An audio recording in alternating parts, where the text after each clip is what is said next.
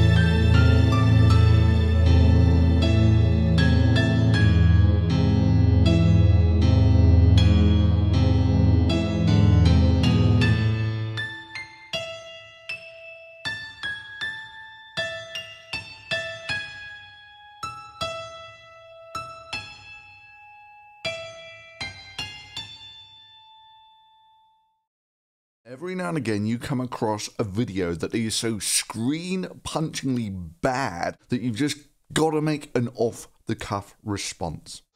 Oh, by the way, if you're faint of heart or weak of bowel, fuck off now. There's your trigger warning. Trigger warning. Hang on. That's not how you trigger warning.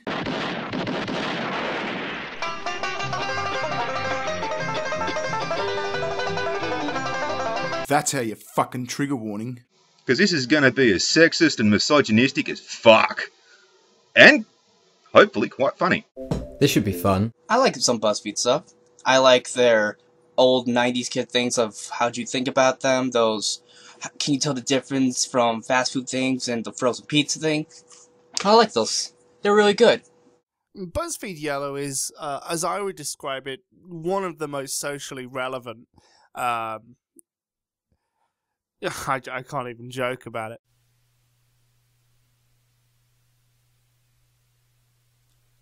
BuzzFeed. You know how gross it is when you're walking along your backyard, then suddenly you step in some dog poop? Yeah, that's how I feel every time I'm roaming the internet, then I bump into a BuzzFeed video. Let's be honest. So we all know BuzzFeed is the internet equivalent of ass cancer. The cancer. Ass cancer. The ass cancer of the internet. Internet equivalent of cancer. Okay. We know this, and I'm pretty sure the website is a government experiment created to test my patience. Oh, BuzzFeed. Fuck BuzzFeed. I'm starting to really hate BuzzFeed. And what's this color thing? Yellow? Is there blue and stuff? What is it? What does it even mean? With the backgrounds? No, BuzzFeed, yellow, Buzz. That's what the channel's called. Oh, I don't know. It's just different channels of bullshit. They are obviously doing their best to be the most racist and sexist channel on YouTube.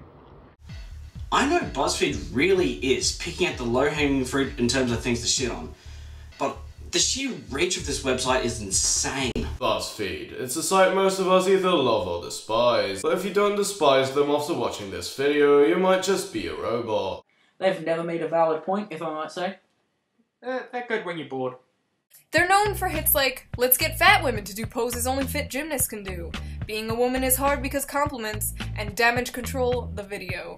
And a long list of retarded videos in which they have a particular group ask a bunch of questions to another group. Now, I'm aware that on the surface, BuzzFeed just seems to be a giant media company that produces overwhelming amounts of clickbait, which it is, but today we are going to dig a little deeper and take a look at a video from BuzzFeed Yellow, probably the sect of BuzzFeed content that I find the most unbearable. Neither the chains of dictatorship nor the fetters of oppression can keep down the forces of freedom for long. That sounds like someone's trying to get in my pants. I'm gonna say it's a guy. I think they're a bunch of fucking idiots. One day I wish to go really in depth on this website, like make a feature-length discussion about all the fucking inane shit it posts. But for now we'll just discuss this one video. And they have the nerve to put the big titty woman on the thing. Recently, the death of journalism, BuzzFeed. They had one video where they had Australians trying American fucking lollies, and half those fucking lollies I can get up the shop in my little rural town. And they're saying, oh, we've never seen these before, or... Did you get, like, the two dumbest fuckwit Aussies you could find to fucking do that? I mean, for fuck's sake. I mean, honestly, those can't seem to me like they've been held in a fucking bubble their entire lives. Holy shit. There's this thing called pop rocks. Yes, we've had them for fucking decades. I had them when I was in fucking school. In all fairness, a large portion of the channel's content is relatively harmless, but there are still many videos on the channel that have an absolutely obnoxious bias towards feminism and social justice. Third wave slacktivist feminism from a website based around clickbaits and top 10 lists, and quizzes. What a time to be alive, folks. Do you know why I'm drinking my 17 days in a crack house in this big fucker right here? So this has been floating around like a turd in a toilet bowl that don't flush. I can only describe as my own version of hell. I might have to change my mind after watching this video. The reason why I had to make a video about this is because I actually know people who nod their empty fucking heads to this gibberish. Because apparently they realise they're only oppressed because someone on the internet they don't even fucking know told them I'm oppressed like 2 years ago on Tumblr. This one in particular is called 36 Questions Women Have for Men. But I think they mistitled this video. Hold on, let me fix that. And there we go. 36 questions feminazis have for men. 36 questions from a bunch of vacuous cunts. 36 pointless, inane, sexist, bizarre, and just overall disturbing and offensive questions. I think it should be entitled 36 derogatory statements that sexist, liberal bigots have to degrade their fellow man. How to further a BS liberal agenda of man-hating and sexism. And they're pretty fucking retarded, and they deserve pretty fucking retarded answers. The end result is 3 minutes of drivel. I'm beating a dead horse here. I just feel the need to respond to it because they were asking for it. Their feministic views and how they hate on men. Like, I know many girls have questions for me. The questions were not that good. Why are you following me? And I'm like, I'm not following you. It's just crazy. There is nothing more polarizing than asking a loaded question whilst knowing that no one can answer that loaded question for you, or at least you won't listen to the answer. And this is kind of what they did. And I want everyone to pay very close attention to the utter pompousness and smugness, the insufferable, conceited nature of the people in this video. I mean, it's just unbearable. And also pay close attention to the more obvious divide and conquer narrative, right? To get men and women to not trust each other. They didn't pick any like actual normal, rational, sane women, like, you know, the kind of women you would actually want to meet. They picked these raging, freaking penis envy feminists. BuzzFeed is often accused as being too feminist, but if there's something that this video does not promote, it's definitely feminism. My feminist friends in real life have asked me before why I speak so adamantly against feminism. And at one point in time I would have explained all of my arguments, I would have laid out every single intellectual counterargument I have against the feminist ideology. But I don't need to do that anymore.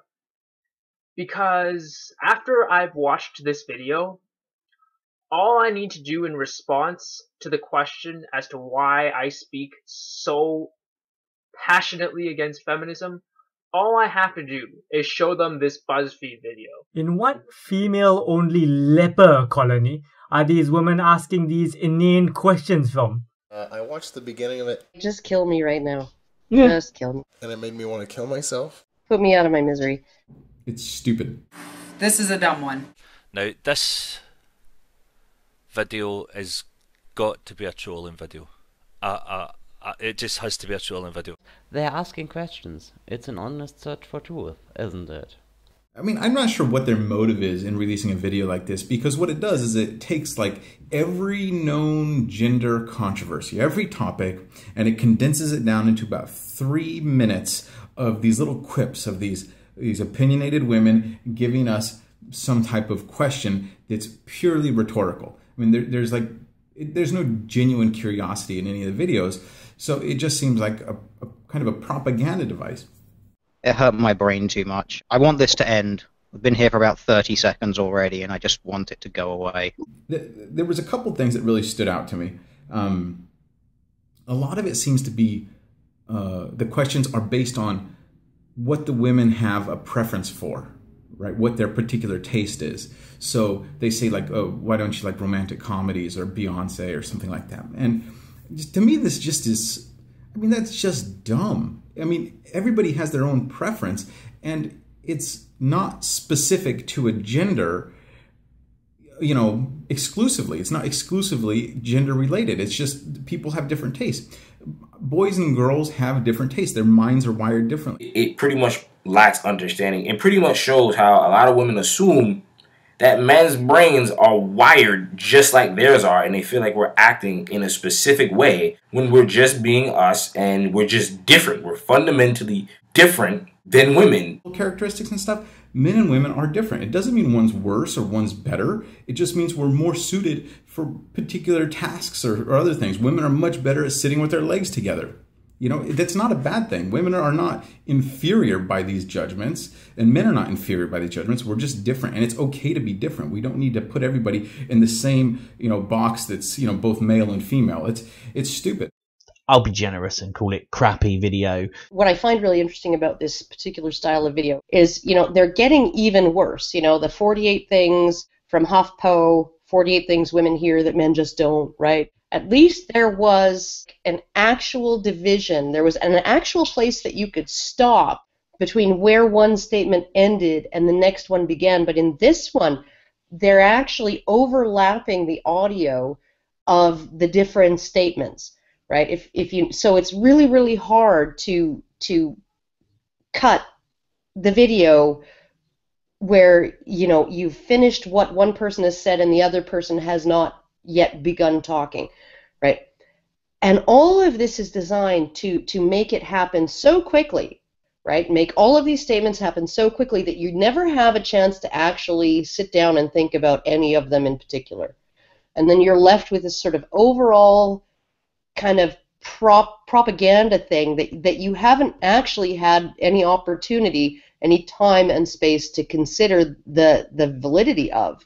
You've just got this overall huge sort of theme that's stuck in your head because they just ran all of these things one after another, overlapping them, making it impossible for you to stop and actually contemplate whether any of them is valid. I wish they'd let a little bit of fucking leeway in there, because this is just sort of like a shout down to people, really. This isn't really a sort of like a 36 questions. This is sort of like I'm going to make a fucking statement, then get on to the next one, and fucking just leave it at that, and you've just got to fucking try and keep up. It's quite the hypnotic gish gallop, really. Yeah. I've started just calling them gish galloping prats because it's a totally apt description for them. We all know what the gish gallop is, where you just throw a shitload of points at someone. Yeah. And you just kind of rely on overwhelming them so quickly with points that they can't ever really recover from it. It's like, okay, well, you said this at the beginning, And then you try and address that. It's like, oh, no, but what about this point? What about this point? What about this point? It's like, well, if you'd stop fucking talking for like 10 seconds so I can actually do it, then I'll go with that. And the reason for the Pratt part is, well, the point refuted 1,000 times, P-R-A-T-T. Usually what these sorts of people throw around as well is the point refuted 1,000 times. Like, I guarantee you, I've not even really watched this, so I can't remember any of the points they make, but I guarantee you there's going to be the sort of things like the 1 in 5 women or the wage gap or something like that is going to be put in here. Even though it's been refuted and addressed so goddamn many times, they're still going to put it in because it adds to that extra gish gallop. It's just that this is going to take you so fucking long to ingest and deal with. And they often just fucking know that what they're saying is totally wrong. And it is just a strategy of hypnotize people, and you probably won't notice half of the bullshit that we say. You'll just accept it and swallow it all. Which is, again, why we have this constant sort of light music going all the way through it, and why they overlay the audio from the next person with the previous person's face by a couple of seconds. It's just so it all fucking runs together. Yeah. As you said, just to stop you from being able to say, right, stopping here, addressing your point, here's why you're a fucking moron, next person. This whole video is a series of judgments, of projections about how they view men. That's pure judgment. And most of these are negative. The way that they're characterizing men in these things, saying something about talking about boobs for hours like we're some type of adult who, is fixating on some dumb object. That's a severe judgment based on an entire mankind, when the whole thing is, they're all ridiculous assumptions regarding fringe behaviors. The people that they're talking about in these things are like people that are they're the worst parts of society, and they are universally condemned by males and females alike. A lot of the behavior that they describe is just terrible. And because it's so terrible, even men think it's stupid.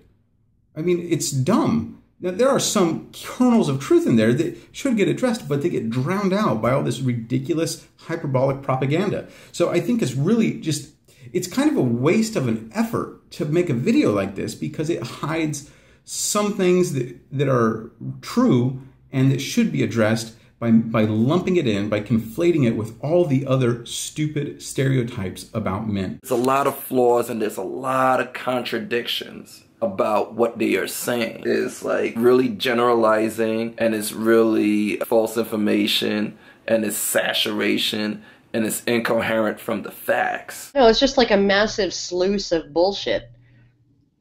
Like the fire hose of shit, as Goodfellow would say. Yeah. 3 seconds of shit sprayed anywhere. Congratulations, you're now spending the next 5 hours cleaning it up. Ooh. All right.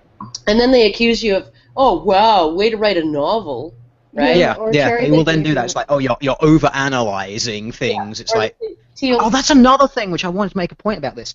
These little light-hearted bullshit gish-galloping prats, they fucking love doing this thing where it's like, oh, you've responded in depth to this. Oh, it was just meant to be a bit of light-hearted entertainment. Why are you overanalyzing? Why are you so serious? It's that thing that we're seeing feminists doing now, where it's oh, you're overanalyzing. Why are you taking it so seriously? It's satire. Yeah. It's that same fucking argument again. Yeah. Basically. Oh yeah, no, it's not serious. We were just being, lighthearted and silly and goofy, right? Yeah, no, except you aren't. Is this all women? Is this some women? But regardless, these women are presuming to be asking questions, and one of them wasn't even a question, from what I could gather. So they're just insinuations, assumptions. Let's not forget the inevitable Kafka trap of, oh, you took this joke thing so seriously, you're being so defensive. Oh, well, that's just proof that we're right. Yeah. These things are becoming so fucking carefully... It's like they found this perfect medium where no matter what you do, you are always wrong, because you're either taking something too seriously that wasn't supposed to be, proving that you're guilty because you're defending yourself against it, or giving a fucking teal ear to it. Yeah. You can't fucking win! Yes, I'm sorry, but I do have a penis. I just want to be equal. Alright, here we go. I would enjoy it if you joined me in watching the video as well so that we could join in mocking it because it is so stupid. So without further ado, I present to you... Wait! Okay, now I'm ready. M'ladies. Anyway, let's have a look. Alright, take it away, stupid cunts.